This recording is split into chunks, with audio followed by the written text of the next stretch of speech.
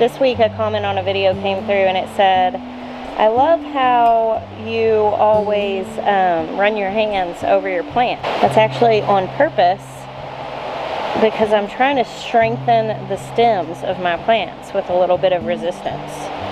Oh, I need to plant this out. Look, I've got borage blooming in here. I've got nasturtium blooming in here. Can y'all believe how much my seedlings have recovered? I'm gonna step out of here because I don't want to turn the fans off and forget to turn them back on. I have it set to turn on if it gets a certain temperature in the greenhouse, and I can override them. But if I forget to turn that back off, they might roast tomorrow. So I'm running my sprinkler in the evening. The sun's going down. This is not highly suggested as a good idea. It's kind of creating the optimal conditions for potentially disease to water your plants, like as the sun's going down. I've done everything by the book before and still had disease, and I've done everything wrong and it's gone pretty okay. I always tell people, well, yes, it's good to do best practices. It's good to water early in the morning. It's good to harvest your fruit in the heat of the day and everything else before the sun touches it in the morning. It's good to do a lot of things. But my garden was really dry and I had a busy afternoon, and I know I have a busy morning, and so watering it tonight rather than versus it getting crispy tomorrow is good enough. This is the view from sitting beside me on my little garden bench. I like it very much. What do you think? So, a little reminder if you missed my video yesterday. This is just out of the reach of the sprinkler.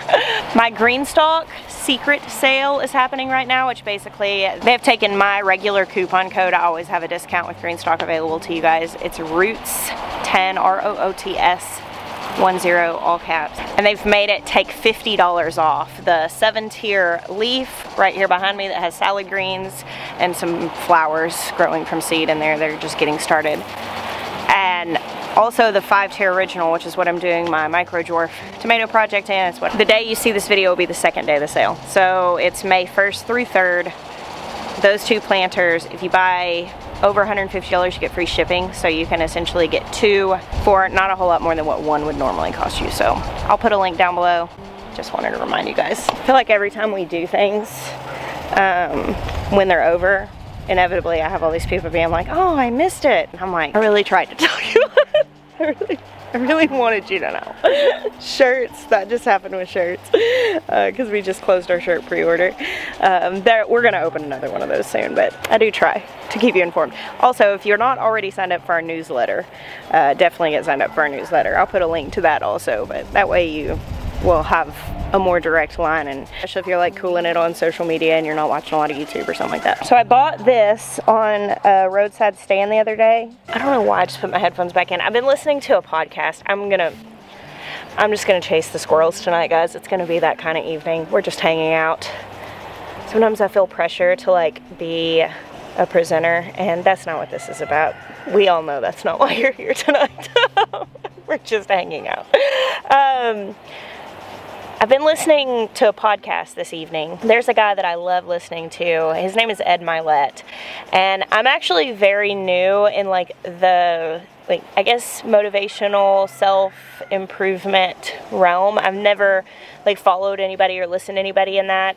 And about 6 months ago, my friend Daniel sent me a podcast where this guy was a guest on Ed Milet's podcast. And I will find that and link it. Basically, this guy had done some really extreme stuff. He'd like walked across Antarctica and climbed Everest and done all of these amazing things, and he was kind of talking about the headspace of doing these things, and that led me to listening to Ed Milet. And it has been so good for me. Honestly, I've been doing a lot of things in this season, like working out and like learning some personal disciplines that I have not had in past seasons. Obviously, I mean, like I've worked hard for a while now with the farm and you know, you don't put as many YouTube videos out as I do without working really hard. That's true. Also, I have a lot of kids. Sometimes whenever people are critical of the place where our business has gotten, it's gotten big, and they're like, you probably don't even do the work and all these different things. I'm like, honey, you do not get 5 sons as healthy and acting as respectful as mine without doing some work. But I digress. Ed Mallett has been really awesome. He just has such a encouraging approach to things. So if you're looking for something good to listen to, I don't know him, I've never talked to him. I hope to someday. I think that would be really awesome, but it's just been really good. He has such a positive outlook. He really values treating people kindly, and just commitment, and it's helped me a lot in this season of growing in that. So I could have told you all of that not in the squatting position, which, you know, I've been working out, so this is easier than it used to be. I got down here because I wanted to show you my angel trumpet flower. Okay, so I bought this on a roadside stand. That's a big thing here. Right now, it's like there's pop-up nurseries everywhere because South Carolina, you know, a lot of plants are grown here. Like Costa Farms is not very far from me. I think it may be over the state line into Georgia, but that's not far from me. You'll just be driving down the road and you'll see these places and just greenhouses or high tunnels as far as you can see that grow plants. And because of that, all over the place here, people pop up and sell plants. And I bought this one, if you're local, at Randall's Produce. They've got a lot of plants out there. They don't always have plants for sale. And so this is, let's see, deer resistant, blooms midsummer to late summer, partial to full sun. It gets 4 to 15 feet tall is what the tag says. And it says it has fragrant flowers. Now I bought this doing no research at all. Just, I'll buy this. And I actually got it home and decided to start researching it to decide where to put it. And I had a friend who had one of these in front of her house, and I thought it was really beautiful. And I remembered, thankfully, before I planted it, that I had done research then, and I was thinking like it was really poisonous to goats or something, so I thought I'd look. And from what I'm reading, it's like a very poisonous plant all around. And I'm trying to decide where I should plant it, because I was really wanting to put it here in the garden. Obviously, I don't anticipate like people coming through and eating a bunch of stuff. I'm growing sweet peas for the first time.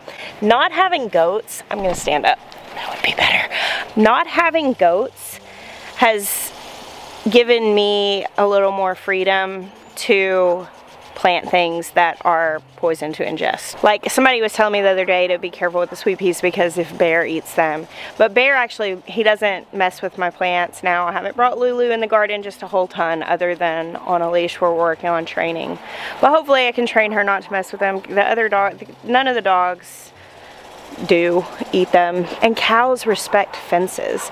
So like we've been here for let's see, a year and a half we've had cows now, and I don't think, I cannot remember the cows getting out of the fence a single time. I mean, we built good fences and we have an electric wire on them, so they're definitely secure. But goats, man, just in the period that I had my goats here, they got in the garden a couple of times because they managed to get out of the fences. So I'm feeling some freedom to plant things that maybe need to be handled with caution, but I feel like I need to do a little more research on the angel trumpet. Does anybody know? Will you guys tell me? I'll check. I can Google things, obviously, like I can do the research, but if you have a personal experience, I would really love to know it. That's the other reason why we're here, right? Oh, hey, zucchini girl. Hey, Zuzu. Zucchini is such a pesky cat. This is what she does. It's actually kind of dangerous because she will trip you up. Like when I start to walk, like she does not get out of the way. Like she gets right in between my feet. But she's very sweet. I enjoy having her around. I just have to be mindful of where I'm stepping.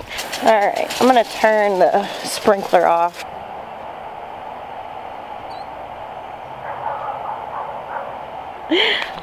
Oh, Gabe, he's coming. It has been kind of interesting this year though, like growing the sweet peas and stuff.